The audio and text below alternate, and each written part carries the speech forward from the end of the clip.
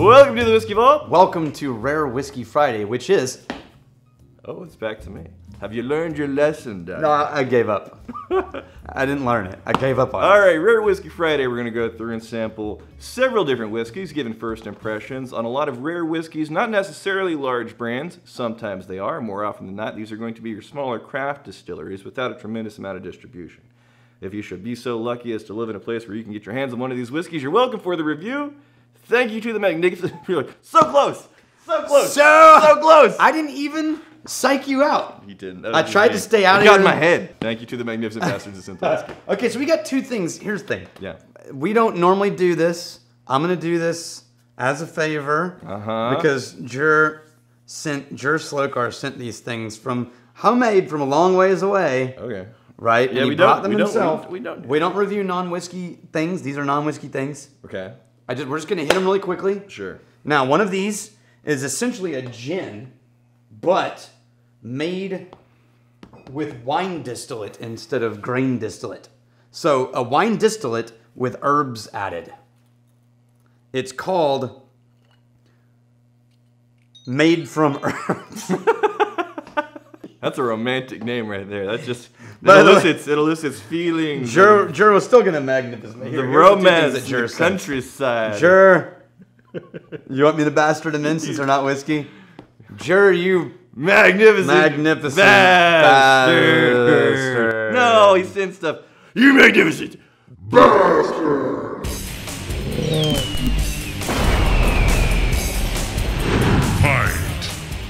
Fight. Okay, so the non-gin gin thing from herbs is this one. I'm gonna pour that in your glass.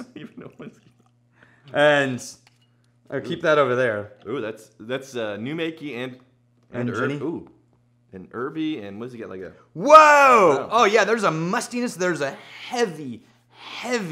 Did he go in black licorice? Yeah, did he go in the tails a little bit to get that? Is star anise and there's almost cucumber in there. Mm-hmm. I'm getting some. He got some low tail must in there, man. Almost like a spearmint. It poured in my hands and I'm smelling it. Oh, I don't want to do that. It's like a spearmint almost on the. Yeah, this is black licorice and a spearmint dominant, like grass note. Wow, that's bizarre. I almost grabbed it to read the label. Yeah, that's not really a thing. Oh, it's so licorice. It's new make and licorice, but it's actually in the taste. There's no funks and sulfur notes, and there's not an incredible amount of sugar, right? There is on the taste. Really? Yes. Okay, on the nose, I'm just getting like that licorice character. It's almost candied. It's almost hotly licorice. Mm-hmm. Yeah. Yeah. And herby. Yeah, like if it was hot cinnamon candy. Yeah. This is hot licorice. Boom. Oh yeah, there's a spearmint too, right behind it. Almost like a little bit of a candy root beer. Yeah, candy root beer finish. You ever had the candy root beer shaped like little barrels? Yeah. Yeah, I'm trying to figure out now. That's the finish. I'm gonna go with that. Yeah. Okay, now the other one is made from kaki, K-A-K-I, kaki. Are we corking? Kaki? This one, woo! Hang on. This one is a fruit. It's distilled from fermented kaki fruit. I don't know what a kaki fruit is. Is it like a banana? It's fruit. Like a banana? It's fruit. Plantains. It's distilled, fermented. Cucumbers are vegetables. Kaki fruit. Damn it. It all falls apart. Right? We're only at the beginning of it just takes a non-whiskey for it to all fall apart. Oh, this is weird. Don't hog it, man. Puff, give. It's got this weird... Oh, the taste... This is the reverse. The smell is densely heavy, musty sweetness. Yeah. Like overripe fruit, dense sweetness. So the taste is flat. I'm gonna put a note in your head. Not sweet at all. Forest cranked to 11. Oh, yeah. Yeah. Like, you know what it reminds me of is when you go in those candle shops. Like in the mall, where it's only candles, and they walk in and it says, like, Forest Earth. Yeah. You know, and you take the can, it's like, it's not Forest Earth. It's a candle overly scented with things. It smells like that. It tastes not as sweet as it smells. Much more subtle. Yes. On the taste. These are the reverse. Yeah. Smell slightly mild and licorice, and then bam. Yeah. Smell dramatic. Taste. But the actual flavors that are there, you don't have to go hunting. Very, very pleasant flavors. And I could absolutely see that turning into nice stuff. I don't know necessarily it's going to be a neat pour. No, I would drink that neat the way that you would drink Fernet Blanc, like Fernet neat, like an aperitif kind of like botanical. Yeah, I would want to make some cocktails around that. Oh yeah, that could be cool. Some beautiful cocktails. Yeah. There's no real faults in that distillate. No. Yeah. It's a low cut. Well, and it's definitely pot still. And I do like how it's not catering to a mass market palate of here's a really candy, sweet, easy sipping thing. Well, not American mass palate. Those are unique flavors, unapologetically like present. Yeah. And they're good. There's a lot you could do with those. This is from Patrick Larkin, patron saint of whiskey. Patrick Larkin, you patron saint of whiskey.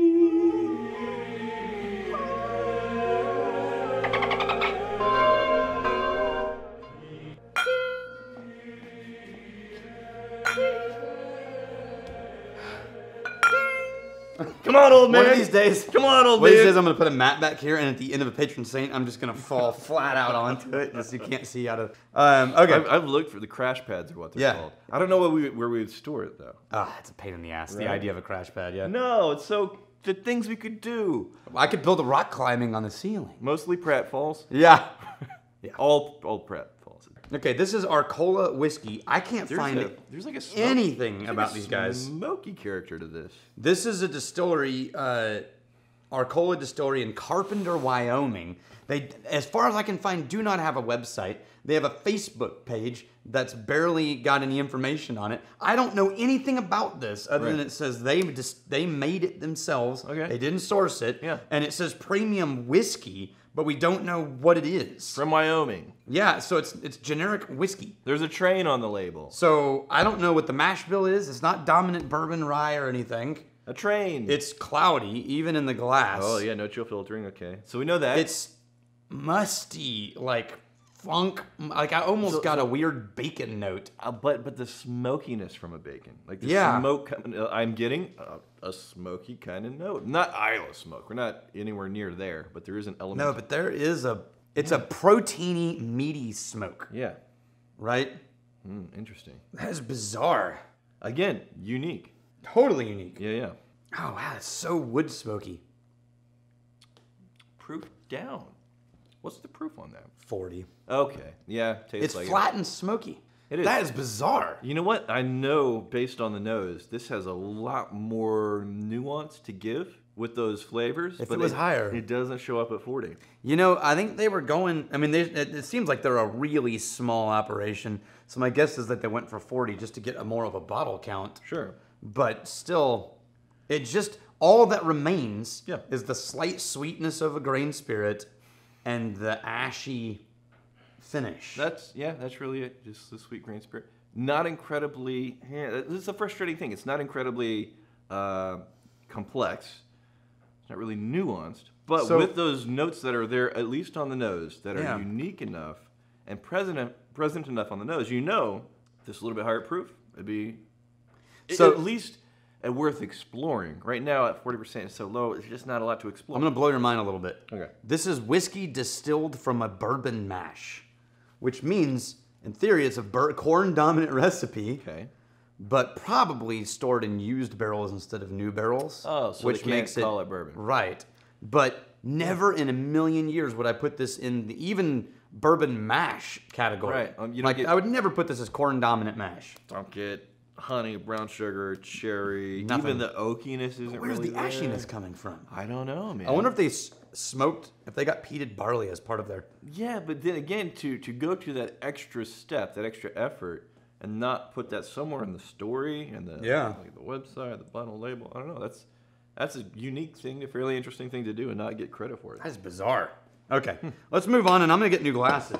Because, and this is important, Rex. Are you ready emotionally for what is about to happen? That is a gift from Kevin Munoz to both of us. Are you ready? Do I have to answer before I say it? Yes. Yes, I got this. It's on lockdown. Okay. A new black art. Oh, the 92? 5.1. Oh my It's not the one that you had with No, Gene. that was the 91. Yeah. This is Luna. Looks Yeah. like. This is Omnia Ab Una things. Kevin Munoz. Truly a magnificent bastard. Kevin Munoz, you magnificent.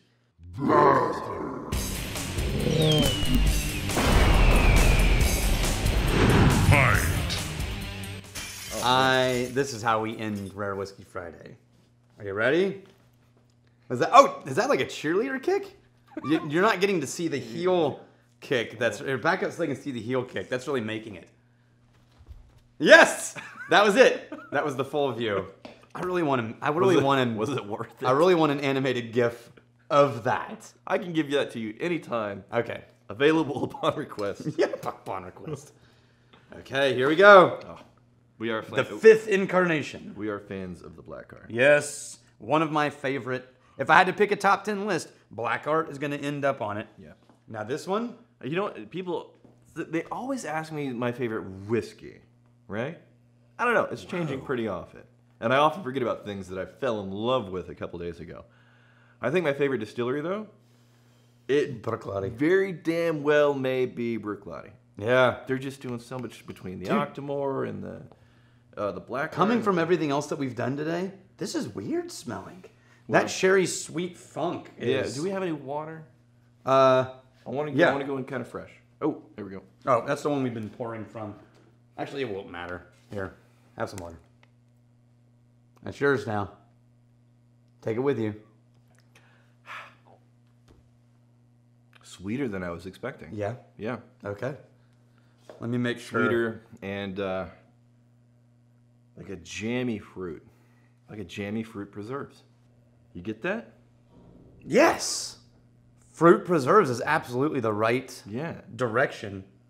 Wow. That's So- dominating the nose. Recently, someone gave me some actual preserves in little jars that their grandmother made. Mm-hmm. And there's strawberry, and there was a peach one, and there was a grape. You know, and definitely has, you open it up, that densely sugar-coated top, but of fruit. I can't wait to try this. This is Adam Hannett's. Ooh. Oh. Oh! So there's this thing that happens. There's a little bit of... There's this thing that happens with the Black Arts. 24 years old. The character of this with the jammy fruit preserves on the nose is different than the 91. Mm-hmm. For sure. Yeah, totally different whiskey. But I think the commonality between the two is there is this... this is going to sound convoluted and it's not going to make any sense. But with the Black Arts that I've had, there's like this upper... almost like a glass ceiling that allows the flavors to get to, so nothing ever gets too dominant, too overwhelming, subtle. to the other flavors, too spiky. You have a lot of complexity, but it's also not complex because it's so loud. Right. It's complex because everything falls underneath this top glass ceiling, this barrier that keeps everything under this certain volume. But then it's all intermingling with each other. Have you ever been to a symphony? Yeah. I'm classy. It reminds me of the symphonic parts where everyone's playing, but they're not all at fortissimo, and they're not going gong, gong, gong, gong. It's just everyone's doing things, right, and they're all moving in and out of each other, and people are starting and stopping patterns, and there's all this intricacy, but it's sort of... There's a name for that. Approachable and soft and beautiful. I forgot the name. What's the name to that? In the comments, what's the name to that? The orchestra, they're playing... No, it's just orchestration. Is all no, it is, they're like, but whenever this... Before they get to the... Yeah, there's the instruments all swell up, and they're individually making sure they're all in tune and everything. And Yeah. That's not what I'm talking about, but that's actually... That's what are you... You're thinking of like when there's no music being played, right, but everyone's sort of like... It all swells up, yeah. And then the doctor goes... And everyone stops. No, but it's everybody at the same time. Right. Kind of like the movie theaters, the Dolby... There's an orchestra. And it hits every speaker. Right, right. But you got an orchestra, and then all the things they're playing around and individually, and then they all swell up, and then they come back down, and then they tap, tap, tap, and then they launch into the music. That's when everyone's tuning, is what that is. Yeah. What are you talking about there? I'm talking about an actual piece. So when you start a piece, you go from like this section, and then this section's added. This is at the point when everyone in the orchestra is playing, but you haven't yet gone for the big finish. Oh, so everyone's doing things before the beat drops. It's right before the symphonic beat drops, which is always done by the bassoon. You keep going the bassoon player always walks out with a swag. With a little reed. Yeah. Well, the swagger is because those are orchestra jokes. You want to hear my orchestra joke? Yeah, that's a good one. Wait, but you have to understand orchestra to get the joke. There's two. Really? There's two first violin. There's a first and second violin in the front, and it turns out the conductor is sick, and so one of the people comes up to the first violin and is like, "Hey, we need you to conduct until the." So he's sick, he's running late. He's gonna make it, but he's running late. So the first violin gets up there and tap and they conducts the whole first piece.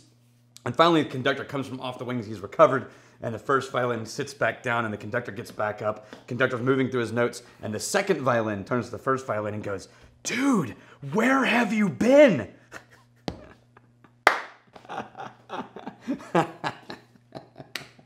Did you get it? Bassoon, bitch! I felt like the episode was going along swimmingly. Until the orchestra we joke? got this black Larkin here. We're talking about this glass ceiling of flavors is beautiful. We're making some good points here. Yeah, and the way they intermingle, right? We're sounding fancy we're talking about orchestral things, and you come in here. You come in here with this hot garbage. That's not hot garbage. With this hot garbage. Have my back, orchestra people. Hot Musicians, garbage. you know. Hot garbage. All right, so here's the thing about this that keeps catching me off guard. Yeah. This is supposedly unpeated, right? I'm not finding pee. No, but there is a finish to this that reaches this like wood spicy slight pepper that if I was drinking this without knowing, I might attribute to a Highland style peated malt. That wood peat, earthy peat, not briny, not Isla peat, but this wood mulch, wood spice note. See, you could almost 1/5 of the way convince me that the peat would be a very watered down briny peat. I'm not getting wood spicy. I'm getting almost a little bit of really soft, watery finish? Yeah, really soft. I could be argued either direction on that one. Okay. I still go back to the, what's reminding me of is Highland peated malts that don't taste peaty. Either way, where's the front of this thing? There's no such thing. Yeah. Either way, it's a beautiful whiskey.